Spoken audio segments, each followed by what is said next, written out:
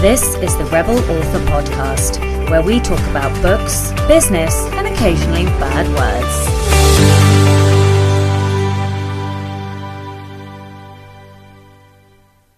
Hello Rebels, and welcome back to the Rebel Author Podcast, episode 24. Today's episode is a special one because it is with not one guest, but two. I'm talking to Beck and Andrew Brown. Beck and Andrew run a family owned and run design company called Design for Writers. And if you haven't already guessed, they are cover designers. And they also do other things like website design and all kinds of things that you will hear about soon. Today, we'll be talking about how to get the best out of your cover design, your cover designer, and how to work with designers, and also what to watch out for when working with freelancers and designers. But first to last week's question. Last week's question was, what is the best book you've read this year? Ritu said a memoir written by a mother and son team, a co-author team, about his depression journey called The Boy Between by Amanda Prowse and her son Josh Hartley, which isn't out until later in the year, so she was very lucky and got an ARC. Aime says, I think the best book by far has been Wired for Story. I have learned, and that's by Lisa Cron. I have learned so much from that book. And she also took a course which she mentions she's also learnt loads from. I own this book and it has been on my pile of to read for an obscenely long time. So I am going to shove it up higher up the pile and try and get to it this year. I mean, I literally have a pile of about 20 books next to my bed, so I just need to speed up. I've been very slow. I'm a bit behind with my reading goals this year. Jeff Kidder says the best book this year has been The Natural History of Dragons and the rest of the trilogy. This week's question is a bit more of a fun question. I want you to get all opinionated and ranty for me. So this week's question is, should you judge a book by its cover? The book recommendation this week is Smoke Gets in Your Eyes by Caitlin Doughty. Doughty, I think it is. I have been listening to the audio book of this book. Now, I will give some caveats and some warnings. This book is about death and working in a crematorium, and there are some graphic explanations in there.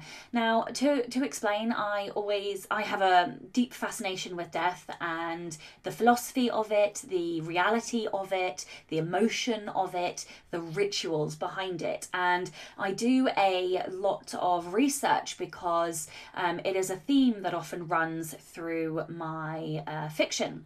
So that is why I am listening to that book. And just, if it's a raw subject emotionally for anybody, I don't recommend you read this book. But if you are, more on the interest side of reading more about death and learning more about rituals and crematoriums and things, and I highly recommend it. It is fascinating and mind-blowing. And I will include links in the show notes to that. In personal news this week, I don't really know what happened. I will be honest and say it's very up and down, which I'm assuming it probably is for most people at the moment. It's quite hard to get a routine because obviously we can't have our usual routine, and the days are very much blending into one another, and it's more than normal. I'm not realizing what day it is, what time of day it is, and we are doing some homeschooling, and so it's difficult. Our 6-year-old is up and down as well. But what it is meaning is that the time I do get to write, I am really, really focusing and getting my work done. And one thing that I wanted to mention is that in my Facebook group, which is newly named Rebel Authors, so if you go to Facebook and you search for Rebel Authors and you click groups, you will be able to find me. I am doing daily writing sprints live at the moment, so if you would like some company, company basically whilst you're writing, some accountability, then do hop into my writing group. there are going to be some fun sessions where some gin may or may not be involved. But I'll put a schedule up next week. We also have guests. We had the amazing Dan Wilcox from the Great Writers Share podcast. And I've got some other writing buddies that I am going to try and rope in next week. So on the amount of work that I'm getting done, I'm going to be completely honest and say this is a crisis period, and therefore I can't expect myself to get the same amount of work done that I would normally. So I have not been able to get the transcript done for this episode. The reason is each transcript can take anything from 40 minutes to 2 hours to complete. And with 2 speakers this time, there was no way I was going to be able to get this one done. And I'm also just going to say outright, I am not going to be doing transcripts until things go back to normal. It's just too time consuming, and it's basically a choice of either stop doing the podcast because I can't get it perfect with all of the elements that I want, or continue as best I can, and that means some things have to drop. So I'm afraid for now I'm not going to be doing transcripts. In other news though, I have now got the Anatomy of Prose pre-order digitally live on pretty much most wide stores now. I'm still waiting for a couple to populate, but hopefully by the time this goes live, they will all be through. I have also ordered paperback proofs, so once those arrive, they are also taking a little bit longer, but once those arrive, I'm hoping in the next 10 days I will be able to get the paperback pre-order live too. If you would like to order the book, then you can. I will leave a link in the show notes, or alternatively, you can use books2read.com/Anatomy of Prose. That's books2read.com/Anatomy of Prose. I sent out some ARCs last week, those who are going to be giving me blurbs for the back of the hardcover book. I didn't manage to send out all of the ARCs. I'm still trying to sort my life out with the launch stuff. So those of you who are hoping or expecting ARCs, they will be coming hopefully in the next week. And I'm also going to be running a giveaway. So I printed one additional physical ARC, which I'm going to annotate and just give some extra author thoughts, and I'll sign it. So once I've got that giveaway live and set up, I will let you all know. Moving on, last week I did manage to get my audio booth set up with the intention of recording the Anatomy of Prose audiobook, but I had a number of podcast things that happened last week, so I didn't start recording.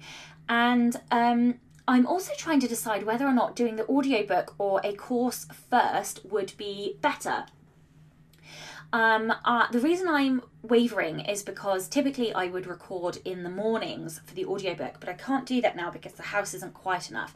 So it will be recording in the evenings, which is fine, but it just harder because obviously I need to rest at some point. So yeah, I'm interested. What would you guys be more interested in? Tweet me at Rebel Author Pod, or email me, or leave a note in the comments. Would you guys be interested in the audiobook or the course first? Obviously both will happen. It's just which one gets done first. Okay, and finally from me, the last chance, if you would like to help with the launch of the Anatomy of Prose, be on the street team or read a review copy. It's literally, I'm shutting down recruitment this week, but if you would like to, then you can join by filling out a very short form at bit.ly/AOP team. That's bit.ly/AOP team. So one announcement before we go into the Listener Rebel. This might be a really bad time to do this given the amount of work that podcasts take. However, I am starting a new podcast. I feel completely bonkers saying this, but I'm starting a new podcast, and this time it's not just with me, it is with a co-host. So this co-host has been on the Rebel Author podcast. I am really good friends with Dan Wilcox, and so together we are starting a podcast called Next Level Authors. We think we're launching on the 14th of April, but that is tentative at the moment. We're still sort of constructing a few systems and processes in the background and some of the stuff that we need. But yeah, we are starting Next Level Authors podcast, and this podcast is basically going to enable us to look at where we are in our author careers and look at how we can jump to the next level. So we both want to be six-figure authors, or I want a six-figure business. And so yeah, we're looking at the levels. We're looking at, this isn't really for beginners. This is more for the sort of mid-level. So you might have a book, you might have a couple of books, and you're looking to jump your business up the levels. And each week we will be taking a different thing, breaking it down, looking at how each other does it, critiquing, I suppose, and looking at how we can help each other and help other people, more importantly, get to the next level in their businesses. More on that next time, and if I can drop a link in the show notes, I will. Otherwise, I will do that next time. Okay, listener rebel of the week. This week is Aime Sund. Aime says, when I was younger, getting their leather belt was a normal punishment when some was called for. Usually it was my dad who administered such, but one time my mum decided to dish out the punishment herself, and I grabbed the belt from her mid-swing and hit her with it before running away outside. She was about 8 then, and that was the last time her mother ever tried it. It was always the threat of, wait until your father gets home after that, which makes me giggle. I can't believe you whipped the belt away and then smacked your mum with it. That's absolutely hilarious. Not that ever getting hit with a belt is hilarious, but the fact that you whipped it out of her hand is absolutely hilarious. I'm highly amused. If anybody else would like to be a Rebel of the Week, please do send in your story. It can be any kind of rebellion, big, small, or somewhere in between. And please, please, please do send in those rebellions, because I'm getting to the point where I only have a few left. So we always need to stock up. You can either tweet me at @RebelAuthorPod, or you can email your Rebel story to rebelauthorpodcast@gmail.com. No new patrons this week, but I wanted to say an extra specially deep thank you to all of my patrons, especially in this climate and time of uncertainty. I am deeply grateful to all of you who are helping to ensure that this podcast continues. So thank you guys, and hopefully you've all seen the message that I am thinking about adding an additional benefit in the form of a Discord or Slack potentially channel. I'm not sure yet, where we can chat when you're at a particular level. If you would like to support the show and get access to all of the bonus posts, essays, content, blooper reels, sneak peeks, previews, and all sorts of goodies, then you can from as little as $2 a month by visiting patreon.com/Sasha Black, and that's Sasha with a C and not an S. Okay, let's get on with this super special episode. Hello and welcome to the Rebel Author Podcast. Today I am so excited by the episode that we are having. I have not one guest, but two. And two people I have been trying to drag onto the podcast for a really long time. I am joined by my cover designers, Andrew and Rebecca Brown. They are an award-winning team behind Design for Writers and have been for more than a decade. We offer, almost a decade. I'll try that again. And they have been the award-winning team behind Design for Writers for almost a decade. We offer services to independent authors, publishers across the globe.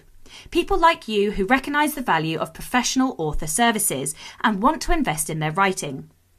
Since beginning their design company in 2009 and working on thousands of books and websites, they've come to know exactly what writers and publishers need.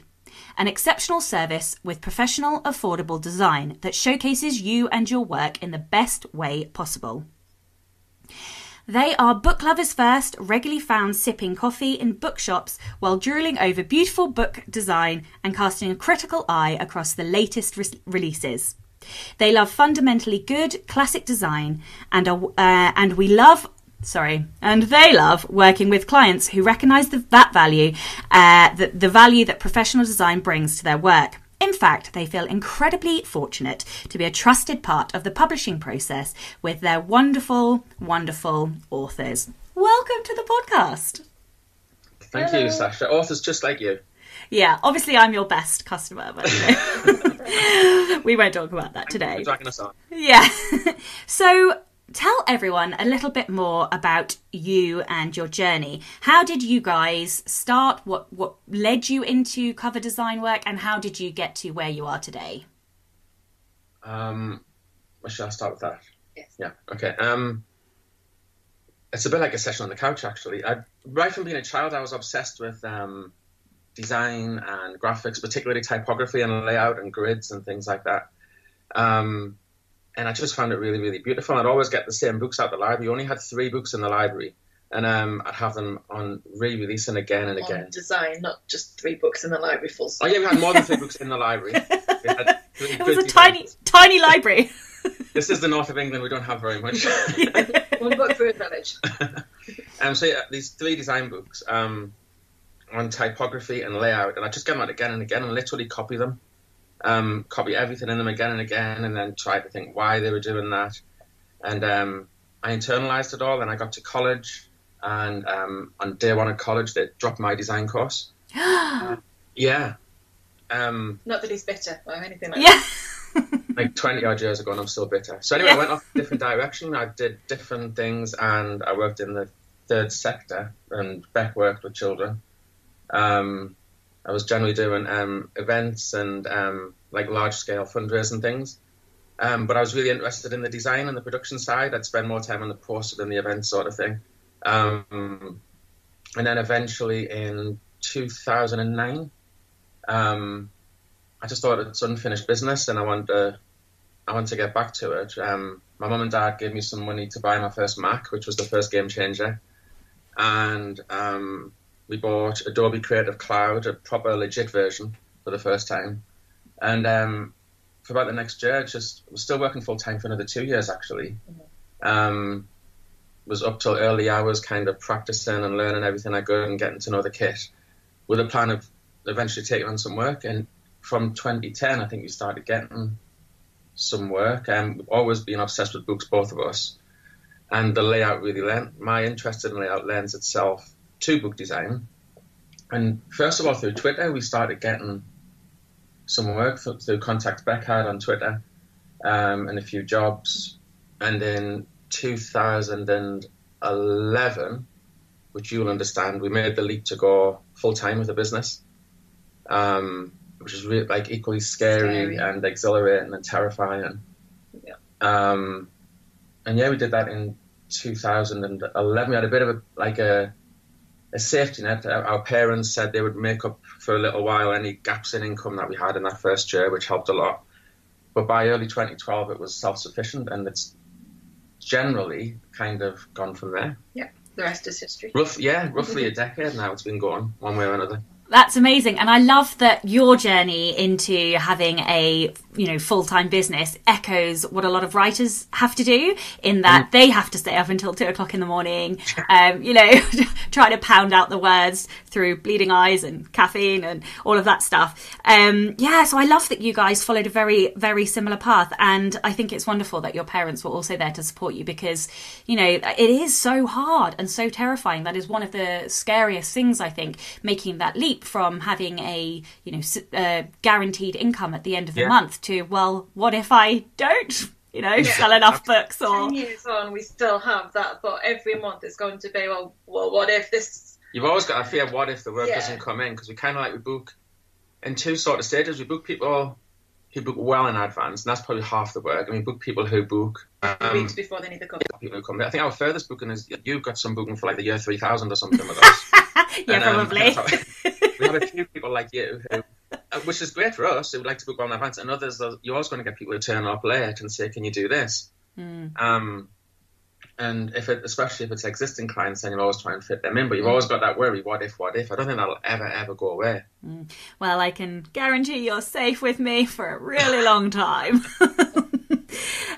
Okay, so let's talk to newer authors who perhaps haven't had a cover designed yet. Can you talk them through the process? So from somebody contacting you initially to them having a completed cover design. How does that work for a new author? Who's starting, you or me? Well, I sort of handle inquiries, don't I? Yeah. So, we'll just talk over each other. Yeah, it's probably better. So if someone gets in touch, until maybe the last few years, it's all been word of mouth. So someone's been passed on our email from someone else. And now we've got a contact form on the website where they sort of fill in a bit of preliminary information. But the basic idea... A really beautiful contact form on the website. A really beautiful... Is it designed well? It is, yeah. So the first things we kind of need to know of them are sort of basics really. So the genre, what format they need, I mean, real basic, what currency they need. You know, we have people all over the world. And we sort of get through that, get them a quote for exactly what they've asked for. I think first, like, as part of like the form and the way the website's set out and things, it's designed to, it's a bit self-filtering, so people might realise straight away that we're not for them. Do you know what I mean? Mm-hmm. So yeah, the form and the website itself is designed to sort of like be the first part of letting people say, are these somebody that we want to work with when they get to us, rather than wasting their time coming to us or wasting our time responding. Mm-hmm. We never used to have prices on the website for a long time until about a year ago, 2 years ago. Yeah. But then you spend a lot of time with people who are like, oh, that's too high for us, or people who even want to pay higher, because that happens with people. So yeah, sorry. No, yeah. So when we've got through all of that and I've sent them out a quote, then we book them in and we open up. We've got this project space which you know inside out. It's camp. And we'll go through. We have like a design questionnaire, and we've got loads of questions where we try and get at different aspects of their book. So some of the questions might seem similar to each other, but they are just slightly different because it lets you get a different kind of handle on where they're coming from. Obviously, we can't read every single book. We would love to, but we would never get any work done. So it's a way of sort of finding out what they think their book is about.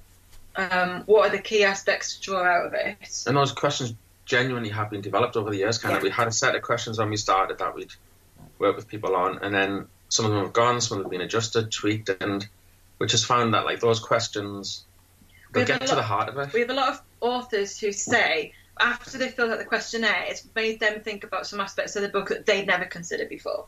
Yeah. So that's always quite good to hear. There's a lot of people say that, isn't there? Yeah. You've never said Sasha, but... Well, I can only give out so many compliments. Have you got a couple of examples of the questions, just so that listeners might understand, you know... Well, I'll tell you one of my favourite questions whilst you're thinking about some of them. One of the questions that I think is really important is you ask me, what do I not want to see on the cover? Yeah. And I think that's really important because... it's all good and well knowing what you do want, but if you don't know what you don't want and you don't tell your designer that, then, you know, that could end up causing multiple iterations or, you know, having to start from scratch. So I think that's one of the questions that I both like the best and makes me think the most. But I don't know if you have a couple of other examples. Well, that one actually came from painful experience early on where we didn't ask that question or go off and... like, oh, wow, really nailed this, go back, and the client's like, oh, but I don't like X. I never mentioned that. Yeah. And they had no reason to mention that because we weren't asking them the question. Yeah. So that's a good example. And it ties into one of the most important ones for me when I'm doing the design is the target market question. Because, it's about knowing what you're not aiming at. And not a lot of times, but often clients' first answer to the would be everyone. That's great, but it's not going to happen.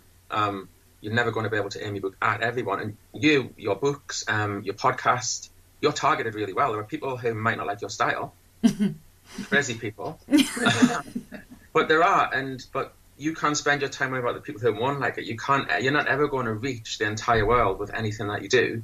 So being able to narrow it down and say, this is who I'm targeting at. Design for writers, as an example, we could have just done a general design business, but we love books. We target writers. We wouldn't have found the clients that we found if we'd been trying to hit everyone. So that's a really important question for me. Yeah. Okay, so they filled out your questionnaire, and you know now all of the information about their book. What happens next? It is kind of, it's not just to sort of elaborate on that, it's not just a questionnaire where they just fill it in and we come back with concepts. There is like that back and forth on that. So if they've sort of said, we like having people on, we'll probably come back and say, okay, so what people? You know, because it's meant to be like a collaborative thing between like you, Sasha, the writer, and us. So yeah, that should lead to a bit of discussion on some of the questions. Some of them that'll be the end of the discussion, but then it generally leads to discussion on some of the questions, which tend to be the ones, once that discussion gets going, or where the answer lies to how the book cover should look. But then after that, we go away and we do the research, and we both do the research kind of individually. We'll look at it separately, and then we'll bring that together. Because we'll each have like different takes on what the author means, and it's quite good to sort of bring that together. And I've got to say, although I do the sort of like most of the cover design, the layout design, a lot of the time when an author will say at the end, that was a really good take that I never saw or I never thought of, it's often been Beck who's come up with that take, because you've got a really good eye for a good image or a good hook for the cover. So you get the glory. And I get the glory. All your dirty secrets are being revealed now. But then after that, after the research is done, I'll kind of go in, and it's only at that point when we'll turn on Photoshop. And I'm not really one for planning a design. I like it to be, organic, if that makes sense. I think I try planning by sitting down, I'll have this here, that there, I'll find this image for here. But I just found that led to arbitrary decisions, and you end up locking yourself into things which, if you just get in there and start playing around and get a feel for the cover, it comes together much more naturally, I've always found. So that's the way I prefer to design. That is fascinating. So I suspect then, if you were a writer, you would be a pantser, or you would write into the dark, as some people call it. Those are the writers who don't plot particularly. They just go in and get down and dirty with the words. I think that's fascinating. I never thought about whether or not designers had to plan or go in and just do. I think that's two camps. There's definitely those who love to plan, and in some ways I'd love to be those ones.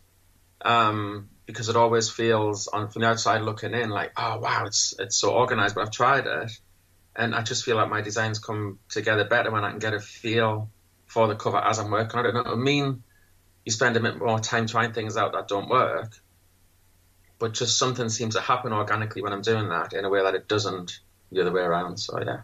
And then we present the concept. And depending on what package someone's chosen. Either a single concept or two, or I think in our most expensive package it's 4. And we'll select one that they prefer, and then we'll work on that with them to get it just right. Perfect. Yeah, as they want it. Amazing. And so just because obviously indie authors can have multiple formats now. So we're talking predominantly here about ebook, but obviously there are paperback and hardback and audio. So what are the differences? So you've got your ebook cover now that's been signed off. What happens then if somebody also wants a paperback? How does that work? First of all, what's changed, which has surprised us, is over the past 2 years, more people want... I thought ebook only would become more and more the thing. It's gone the other way. Yeah.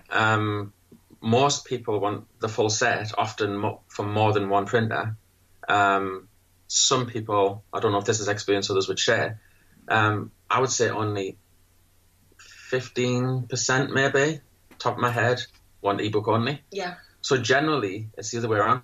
The main process ebook. But what I will say is, whether it's ebook or full print cover, it still gets basically the same process.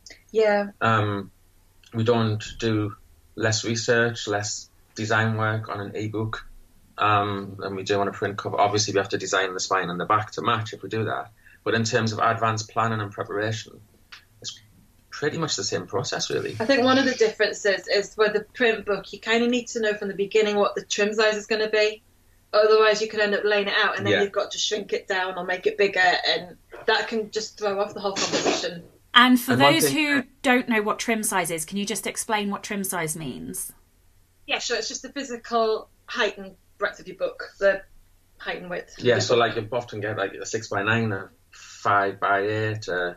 It depends really what sort of book you do, and generally it'll be a different trim size. It's sort of a different format that would best suit your book. Yeah. Generally, if we're doing something non-fiction, it'll be more towards the bigger side, and fiction tends more towards the smaller trim sizes. Great. But one thing, because I think there's a lot of bad advice out there to authors about designing for ebook, which tends to be to assume you should throw all of the good design principles out the window just because ebook is this great new thing. It is a great new thing. But where all we have to do is make it pop. Make it pop. Make it pop at an inch tall and thing. And if you go with a good design, like ebooks haven't set aside all the principles of design. They still have to work within those. And if you design something really well, design a good cover that's going to work for you in print, you need that cover to make someone cross a room in a bookstore anyway.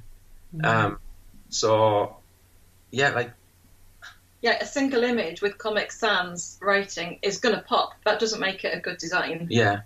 It's just that I have seen that advice from different people at different times when I read blogs, and I just think it's wrong because good design is good design. It has brought new elements, new considerations in that you have to bear in mind. So maybe design generally for books now is different than it would have been before ebooks. And you can see that if you look back over designs. But bearing that in mind, still you have basic principles of design which you should keep in mind, whether you're designing for ebook or print or both. Yeah. And just to add to that, I am hoping that everybody listening is not designing covers themselves unless they are qualified or trained designers, because a good cover will sell your book and a bad cover most certainly will not. So I am hoping that there aren't indie authors out here who are just going to slap a cover together. You should be going out and paying for a good quality book cover, because it is, if not it is one of the most important factors in your marketing. Okay, so talking about marketing and understanding covers and their genres, what should writers do before contacting you? What do they need to know before embarking on the cover design process in order to get the most and the best out of the cover design process? I would say, honestly, the first thing to do, whether it's us or someone else, is to contact a cover designer. Not to have too much, not to spend, because we do have a lot of information we can help with. We can answer a lot of questions, and sometimes that leads to we'll have back and forth with potential clients and they go elsewhere, and that's fine. That's part of what you expect. But we can answer genuinely a lot of questions. We have a lot of information we can give people that otherwise you might be up at 2 o'clock in the morning going down a rabbit hole on Reddit trying to find the answer to something, when you could just ask a cover designer, and we can come to us early. It helps us to know if we've got the work booked in advance as well, obviously. But we can help with questions, and we have a treasure trove of information we can give to people, which we're trying to figure out ways of making that public. So it's not just us responding to people; we're trying to figure out ways of doing that now.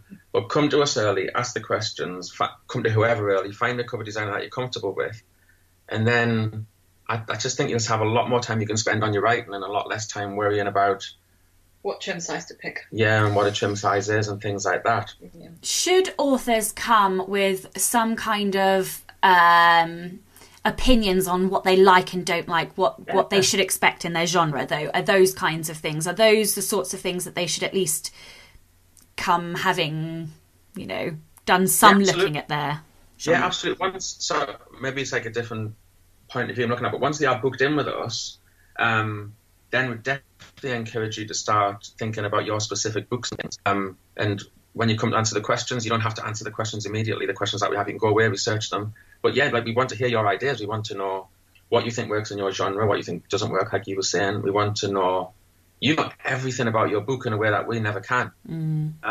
It's probably good to have a look at a designer's website and have a look at their portfolio, and do you like the covers that are there? Even if they're not exactly your genre, do you like basically what they do? Yeah. So in that sense, yeah, it's quite helpful to have an idea of your likes and dislikes. Okay. I would definitely say bring your ideas and we discuss those, because we're kind of like here to advise and to execute on the design. But you're the decision maker at the end of the day. We don't get to make any decisions on the cover. No matter how much I try and push you into giving me an opinion. You can never listen anyway.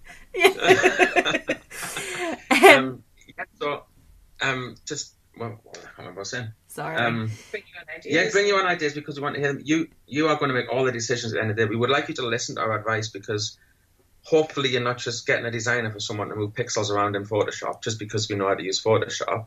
Because, like, genuinely, we've probably done 2,000 covers or more. We've received masses of feedback on things that have worked over the years, things that haven't worked so well, things that have sold better. We have an author who's sold over 1 million books, which blows my mind. He writes at an incredible rate. Yeah. And he's a great guy. But some books that we've done from have worked, some haven't worked as well. And we've got all that kind of experience. We spend too much time in bookshops drinking coffee looking at covers.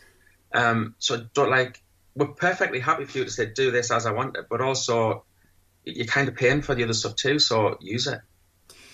Amazing. So and I think that segues nicely into the next question, which is what mistakes do authors make when trying to work with designers? You or me, you. Whatever. Do you want to rest? Oops. Let's keep it shut up, isn't it? Okay. No. I need more couples on this podcast. It's very entertaining.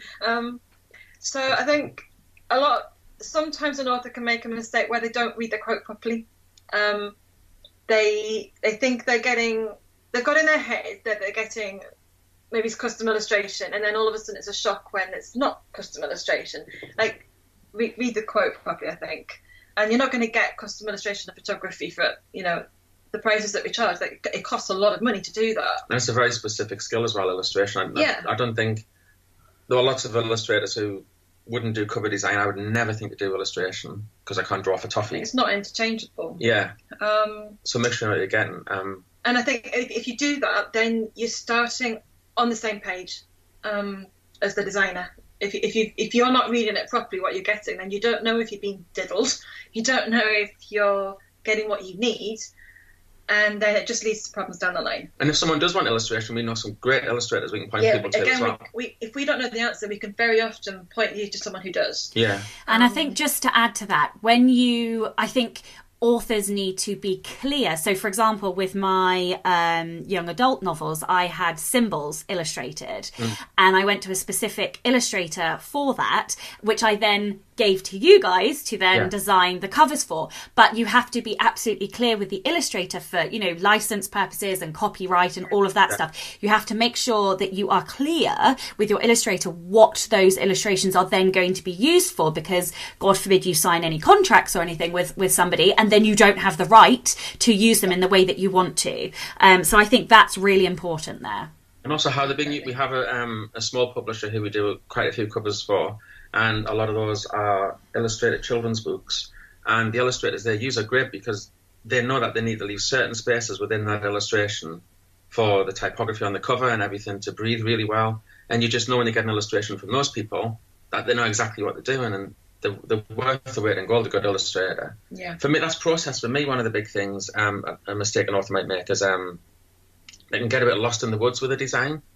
And I think it's entirely understandable because you know your book, like I was saying, inside and out. It's your baby. You've sometimes spent more time with it than some people spend with the actual babies, from what I can get. And so you've got these these details that are really close to your heart and understandable, but in lots of cases that detail is really, really not important to your cover. And sometimes we have those conversations where we need to say, I can see why this is important for this character or this plot line or whatever, but no, that's not going to help you sell books. And like cover design is like the dirty part of the whole book business.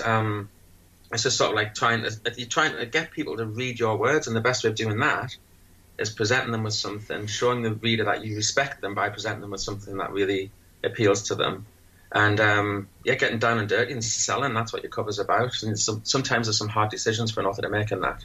And on those decisions, I think another mistake people make is they try and design by committee. So we'll give them a couple of concepts and they're like, oh my God, I really love these.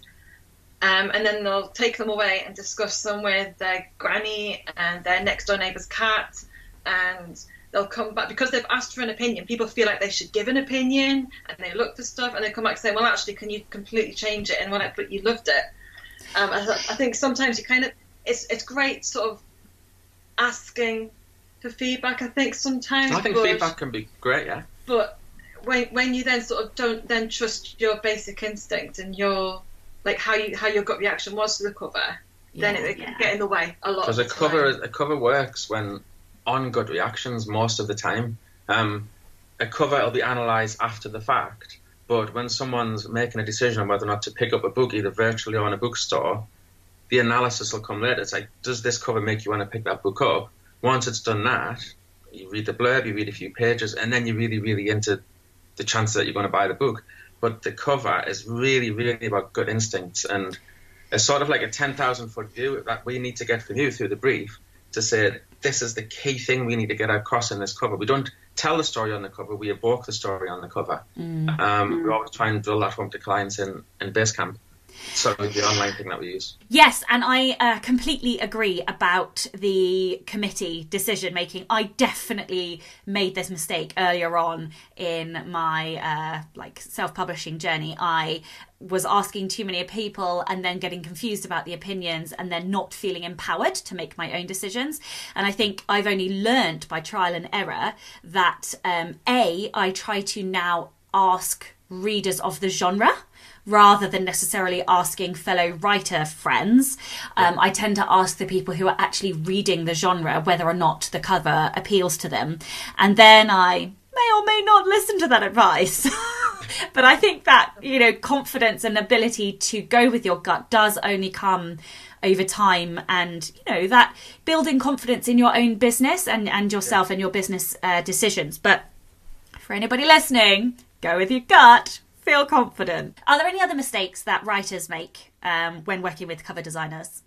I think one that we get surprisingly often, which isn't a lot, but a few times a year we'll say it, is people who you might look to try to redefine a genre or even to create a genre, and just leave that to the publishing houses if that's what they're probably not interested in doing that. But you've got an ability, being a self-publisher, to get to your readership and offer what they want. And then if you're trying to put obstacles in the way, like a cover that breaks the mold or something, we can do that, and it can be really arty, but I'm not really sure it's going to help you sell books. And that's the main thing you're paying us for, is to help you get your book in front of people and reading it.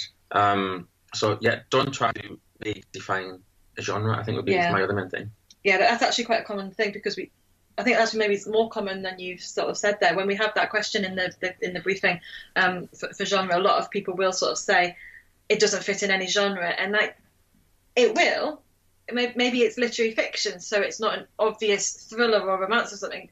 That's fine, but it will fit in a genre. And if it doesn't fit in a genre, people probably aren't going to buy it because they won't know about it. And it's important, I think, to have that discussion, but for the author, either with us or with someone else, because it's another example where I don't think we would be helping if we just said, okay. People can take or leave that advice, and they need to make the decisions, and that's really, really important. But it is important for an author to think through that, about who am I writing this for? Obviously, you're writing it for yourself, but who am I trying to get to read my work? Yeah. And for those who are writing across genre, don't start panicking. Oh, no. Because that's like well defined. Yeah, that's okay. Yeah, you can have elements of more than one genre in a book cover. Yeah. It's just, different thing. Okay, so do you guys have a favourite cover you've designed, or perhaps a favourite genre of covers? Feel obliged to say mine. No, I'm joking. Definitely Sacha Black. Yeah. Absolutely, yeah. No, I'm your favourite client. There's a difference. Actually, I really loved working on images for your new YA. Yes, The Scent of Death. Yeah, so I haven't revealed the cover, but the lamppost saga continues on Instagram. So so people do know that I'm writing it, but I just haven't revealed the cover yet. Okay, yeah, that was good fun. But honestly, I think this question is another example of how evil you are. Because it's like asking us to choose our favourite child, which is probably the next question. No, I found it crazy, actually. Okay, yeah. Well, you're the evil one out of us, too. That's true. No, honestly, I couldn't choose a favourite cover. It tends to be genuinely... If I'm working on a cover, the point I was talking about organically working on, the point at which you start to feel, oh, yes, this is working, then that'll be my favourite for, like, that day. Mm-hmm. But looking back, I couldn't. What about genre? Genre, yeah. I love literary fiction because I think you can really get something that's a bit different and you can kind of get your teeth into that. And you can look for something a bit more unexpected with literary fiction. I think there's just a little bit more potential there to kind of be creative and look for something that maybe the author didn't... What I really like is the bit where Andrew sends over a concept and the author's like, wow, I didn't expect that, but it really works. And I find that happens quite a lot with literary fiction because it's just like an extra sort of layer you're sort of getting there. And also crime and thriller, they're really good ones to work on because there's like a proper genre expectation for those kind of covers. There's a style that works. And when you get it, when you nail it, it really works. Yeah. So I really like those. Yeah, I like those. I love working on YA books because there's something about YA which, I don't know, it has a kind of a conceptual or creative element to the covers that I love working on crime fiction things. There's something really good about a good crime fiction cover, but with YA, you can get more conceptual with it. YA is not afraid to tackle big issues and big sort of themes. Yeah. So that really works. So sorry, that isn't one favourite. No, that's fine. I mean, that's like asking somebody to choose their favourite book. You're always going to get 5 or 10 answers, so it's fine. What are the elements of good cover design? Obviously, lots of the listeners aren't going to be creating their own book covers, but they should be looking at the work that designers are giving them and be able to at least have the knowledge to know what the good elements are in a cover that they should be looking for. So good elements, like you want a good and appropriate use of typography. You don't want like Times New Roman, Comic Sans, that kind of thing. You don't like your stock fonts that you get on any laptop. You want something that's obviously been done by a professional, and you want the typography to be something appropriate. So you don't want like swirly loops for a crime book. I mean, that's possibly obvious, I'm not sure. But yeah, so a good use of typography. Can I add something on that? No. Oh. Okay. I love this so much.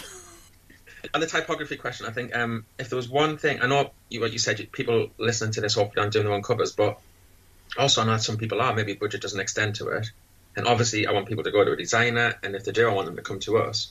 But if, for whatever reason, you're putting together your own cover or you're looking at covers in advance of going to a designer, then with typography, just kind of, it is the most important. Sometimes we'll have people come to us where they've been elsewhere, had a cover done, and they come to us saying, it's all wrong, it's a mess. And you look at it and it's really not. It's just that the typography is wrong. It's a single thing that can lift and sink a cover if you get that wrong. When we were working on your new book, I had a list of 40, 50 fonts. I think I even sent it to you on the back of the envelope. You did. You were just going through and try. Yeah, and you try loads of different things and you narrow it down and you see what works. But if you are in a position where you're putting together your own cover, then I would actually say, then do pull back. Don't try and add all sorts of effects add things to it. Do pull back to the classic fonts and use them sparingly and lightly, because if you do that, then what you are going to benefit from is that genius's work in designing that font. Do you know what I mean? There are some classic fonts which you can use them lightly, and it'll do far more for your cover than trying to add them with a flourish or twist them or do a bit of word art or whatever. I've seen a presentation where somebody put a cover up that they've designed with one typography on it, which made it very much one genre. I think it might have been crime or something.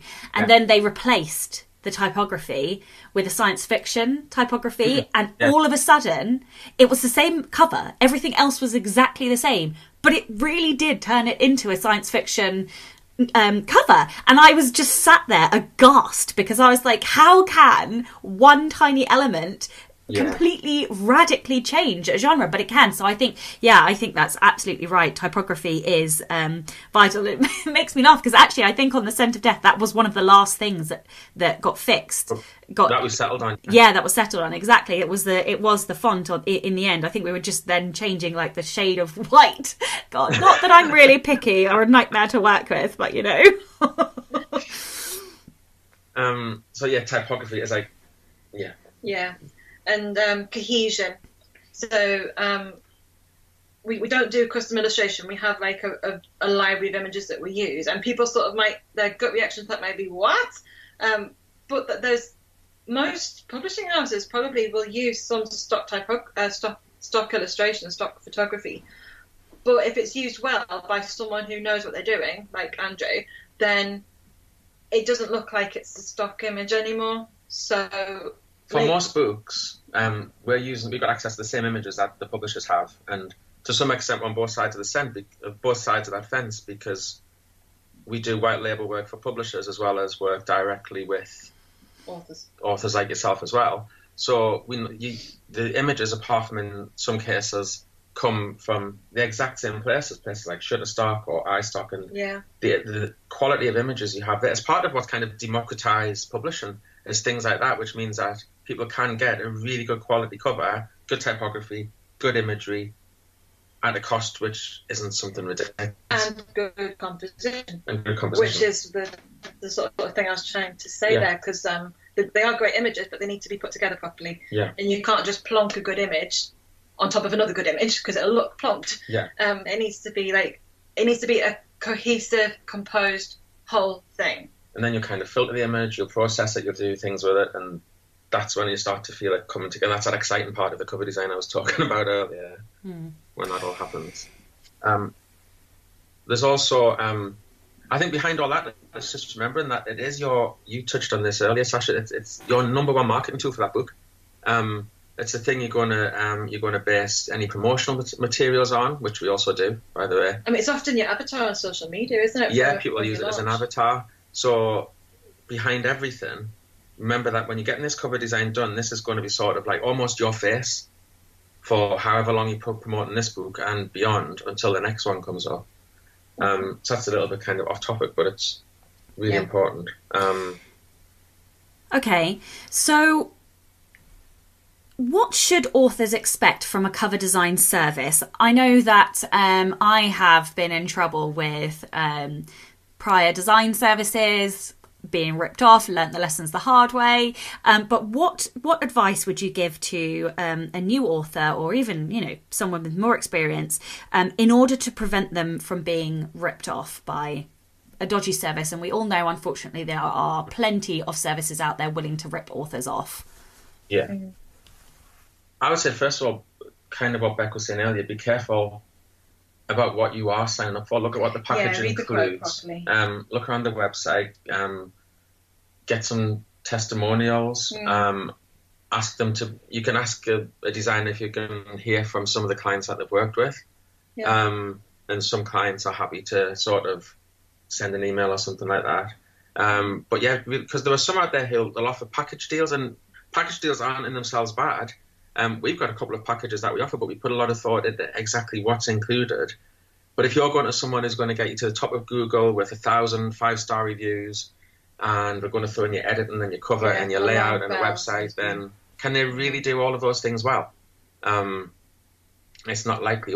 We've developed over the time we've been doing this over a decade. There's 3 things that we do. We do book design, we do web design, and we do marketing materials, and it's all based on the same core skill that we have that we think we can do well. We've got another service coming later this year, which we've invested in a lot over a few years to get in a position to be able to offer it. But which is, can you tell us this wonderful new service, or is it secret still? No, not yet. Okay. Just I don't. We wouldn't want to offer anything to any client which we didn't feel really confident we could do and do well, and feel that they would want to tell other people about. So if you're signing up to something that's offering you everything, like if you go to a takeaway and you can get a Chinese, an Indian's, a pizza, a kebab, a fish and chips and everything, they're not going to do everything in there well. Do you know what I mean? Yeah. So be careful with what you're signing up for, that you're not signing up to some sort of impossible dream. Yeah. If it's too good to be true, or it looks too good to be true, then it definitely is. Yeah, and often those prices will feel inflated as well, I've found. Sometimes they'll charge a crazy low price, but often those prices are just crazy inflated as well. Okay. Sorry, I would just also say, if you're wanting to, about not getting diddled or ripped off, maybe look carefully at the payment terms. Yeah. So there are lots of really legitimate designers who take a 50% deposit or whatever. I'm not like knocking that at all. We don't take any money until everything's like completely done and happy and signed off, and that's really paid off for us over the years, I think. Yeah. But I think if anyone's asking for like the money up front, or most of the money up front, I think I would be sort of looking around for something else. Which doesn't mean at all that anyone who's doing that is necessarily Absolutely bad. not, definitely. Because I know good designers who do but that. It is something that I would be looking into if I was looking around for something. I'd say it's like anything. Look for someone you want to build a relationship. Look for someone who will answer your questions. Someone you can trust. Obviously, we all want to be paid for the work that we do, but someone who's got a little bit of an interest in what it is you're trying to achieve, beyond just the check coming in at the end of the day. Yeah. Look for someone you want to build a relationship with long term, because that's the ideal for us. If we can have authors like yourself, and we have a lot, who like we have a laugh with them, and none of them are as mad as you, but that's fine. We have a laugh with them, and it's really fun going to work if there's people and you're doing more covers for the same person, because the previous one has worked well, and it's an enjoyable experience to go to work. Yeah, we had one client who they had a pig featured on their cover, and they ended up coming back when they're still with us. They come back year after year after year. And we spent about 3 months, I think, in an email conversation, just basically exchanging pig puns. I love it. It was part of that relationship building. It's a lot of fun as well, I guess. I think you kind of know if there's somebody that you're going to feel comfortable working with. So, I don't know. I guess there's a lot of good involved in that as well. Batman or Superman? Superman? No! Superman. Batman. This is also for listeners who have no idea what we're talking about. We have a long-running about Batman and Superman. Superman on a unicycle.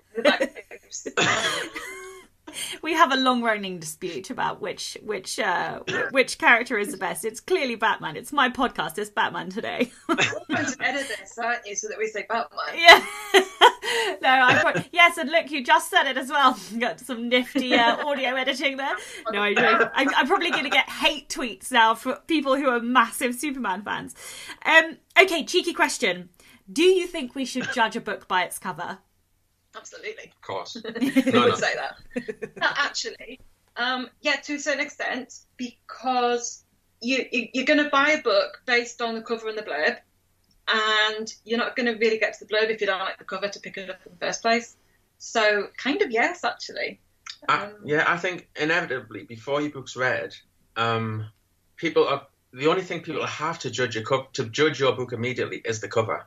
That's kind of like, there'll be reviews, they might have read about it, but generally, the only thing people have to judge your book is your cover, and people will make snap judgments. And whether or not you, as the author, is the sort of person who makes a snap judgment, some of the people you want to read your book, and you want people to read your book, are going to make those judgments. So why kind of rule those people out when you can easily sort of like wipe that obstacle out of the way by presenting something which makes the potential reader feel like you respect them, that you've gone to the time to present your work well, and to present it in a way which will appeal to them as your likely readers. Yeah.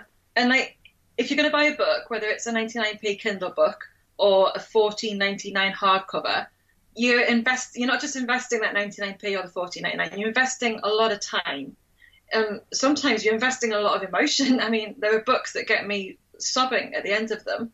You put a lot of yourself in as a reader, and you don't want to be let down by an inappropriate cover, or you want to be enticed as well by a good cover. Yeah. So, yeah. I think once people have read the book, then the cover becomes like entirely secondary. Yeah.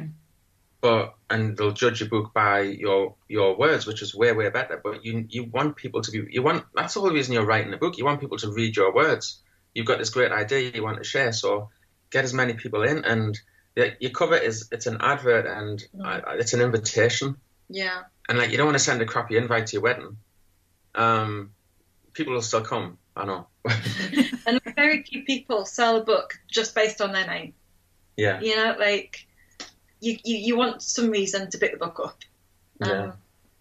Yeah, I think so. Yeah, people will, and it's sad, but people will. So why rule those people out? Yeah, no, absolutely. Okay, this is the Rebel Author Podcast. So, tell me about a time you unleashed your inner rebel. I thought, sod it, and let myself be talked into appearing on a podcast. Yeah. Eventually. And for me, I guess it's this whole venture. We had given up full-time work, and you sort of understand this as well, given up full-time work and something that you always wanted to do, but you've got a home, you've got 2 children. Small at the time, very small children. 2 small children. It's the height of a recession. We've just had a credit crunch. I know what. I'm going to go self-employed, and it's either sort of rebellious or irresponsible or entirely stupid or brilliantly inspired, or a mix of them all. But a combination. Yeah, that's probably it. Quite boring, really. No, I don't think it is. And I think that so much of being an indie, or being in the indie like self-publishing arena, wherever you are in that arena, is about rebellion and independence and empowerment, actually, because not everybody can be self-employed. Not everybody can run a business. It really does. And I'm sure not everybody's going to like hearing that, but it does take a particular type of person and a particular mindset in order to succeed in this world. And if you don't take any risks, then you're never going to grow. You're never going to have these opportunities to create the business. So yeah, the biggest shock for me, I'm not off topic, but when starting a business, the biggest shock was I'd always wanted to have a design business, but I'd never thought about like really thinking about accounts and systems and processes and all. And you spend so much time working on those and developing them and trying to improve them, and it's like, didn't think of that part. But as it grows, it kind of like, this is really soppy and trite sounding, but we have 2 children, and Design for Writers feels like our 3rd child, because so much time has gone on it and so much care, that you kind of go to love even all of those parts that you didn't set it up for in the first place. So if anyone's thinking about it, then yeah, go for it.